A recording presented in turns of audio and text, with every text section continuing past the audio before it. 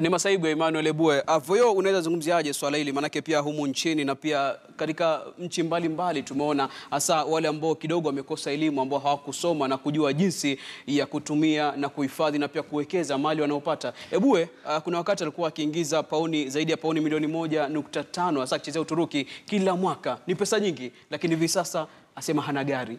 Anatembea kwa mguu, anapanda basi. Nyumba yake yenyewe ni yake lakini haijulikani, wakati wote inaweza chukuliwa. Lakini hili swala la Eboué ni tofauti sana.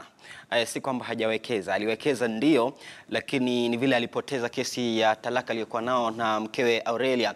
Utapata kwamba mahakama iliamua kwamba takriban mali yote ipelekwe kwa mke wake Aurelia na watoto watatu, na ni swala ambalo kwamba alimwamini mke wake sana, kisa na maana kila kitu ambacho alikuwa anakiwekeza ama ile ufanisi alikuwa nao, mke wake mara nyingi ndio alikuwa anatia sahini. Nakumbuka akisema kwamba kuna wakati fulani hata mhudumu wa benki alikwenda hata katika uwanja mazoezi wa Arsenal ili kwamba Eboué atie sahini, lakini hakufahamu anatia nini sahini. Utapata kwamba mali yote ile aliyokuwa nayo huyo Eboué ilikuwa inatawaliwa na mkewe. Kwa hivyo si kwamba hakuwa na mali, alikuwa na mali, lakini baada ya kupoteza ile kesi ya talaka na mkewe, basi mali yote imepelekwa kwa mkewe. Sasa hivi hata nyumba anayoishi anasema kwamba na wasiwasi jaji huenda kaamuru tu basi apeane ile nyumba na akafurushwa. Humu nchini manake umetokea visa kama hivi hasa kwa wanariadha ambao anaenda anashiriki mbio fulani, anashinda, anapata pesa ambazo maisha yake yote hajapata na anachanganyikiwa jinsi ya kutumia mali. Mara baada miezi ama mwaka mmoja unaona hana. Ipo haja ya mashirika kujitokeza, sa benki kuja kutoa mafunzo. Manake nimeona katika mashindano ya mbio za CAS marathon ambao mwaka huu hayakuwa, lakini miaka ya nyuma wale watu ambao wanakuja wana benki wanawapa mafunzo ya jinsi ya kuwekeza fedha ambazo mmeshinda. Bila shaka ni swala nzuri Abula, na hata sio tu mashirika, manake nafikiri mashirikisho ya michezo humu nchini yana hilo jukumu. Shirikisho la riadha, shirikisho la kandanda, shirikisho la ndondi, waambia hona Abula, tunajua kwamba unakwenda Rio katika mashindano ya Olimpiki, tunajua kwamba una uwezo wa kushinda, lakini unaposhinda unastahili ufanye A, unastahili ufanye B, unastahili ufanye C. Lakini unajua pia inafika mahali shirikisho haliwezi likaingilia Abula. Kwa mfano uhusiano wako na mkeo, shirikisho haliwezi likaingilia. Kwa hivyo ni wewe mtu binafsi uweze kutia akili na ujue itakuwaje. Lakini pia inatokea swala gumzo mtaani, je, kati ya bibie na mama utamwamini nani? Maana sasa baada huyu Eboué basi kuchanuliwa lugha ile mtaani, watu wanaona kwamba yenyewe kumwamini mkeo pia inakuwa ni tatizo kubwa sana. Maana Eboué aliweza kumwamini mkeo, akamwambia basi kila deal ambayo utakayofanikisha wewe ndio utakuwa una deal nayo, unatia saini, na ndio kitu ambacho kimemponza sasa hivi. Na nafikiri ni changamoto kubwa. Yeye mwenyewe amekiri kwamba hakupata mafunzo ya jinsi ambavyo anaweza kutumia pesa zake. Amekiri Eboué akasema kwamba ndio licha kwamba nimekuwa na mali, lakini sikupata yote ambaye alinieleza na stahili kuwekeza hivi, na stahili kuweka mipaka hivi.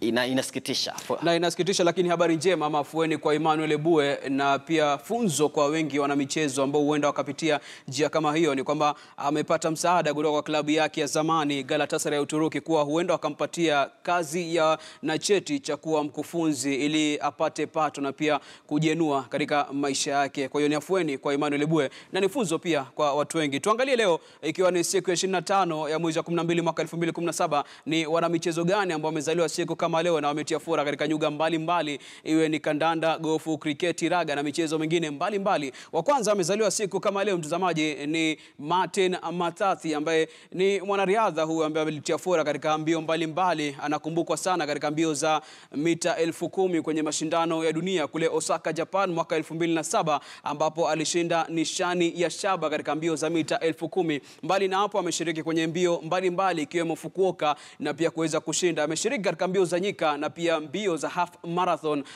na kutia fora katika mashindano mbalimbali nchini na pia ughaibuni. Mwingine amezaliwa siku kama leo ni mchezaji kriketi, unaweza sema ndiye mchezaji bora kriketi kutoka nchi ya Uingereza, Alistair Cook. Alizaliwa nchini Uingereza siku kama leo mwaka 1984 na ameshamiri katika mchezo wa kriketi. Anafahamika kuwa ndiye batsman bora kabisa, sio Uingereza pekee bali pia ulimwenguni. Batsman ni ule mchezaji ambaye anashikilia na anapiga ule mpira unaporushwa wa kriketi. Kwa hiyo kulingana na weledi wake hasa kutumia mkono wa kushoto, ni miongoni mwa wachezaji bora hasa batsman, na pia alikuwa nahodha kuiongoza timu ya taifa ya Uingereza.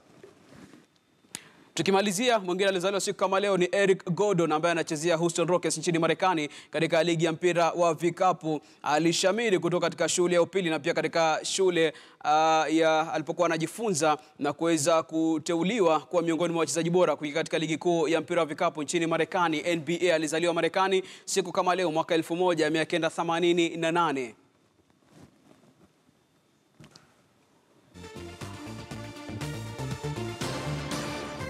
Na tuchukue mapumziko mara ya pili, nitarejea baada ya muda usiokuwa mrefu tuangazie michuano ya kesho ya ligi kuu nchini Uingereza. Nani atapatana na nani?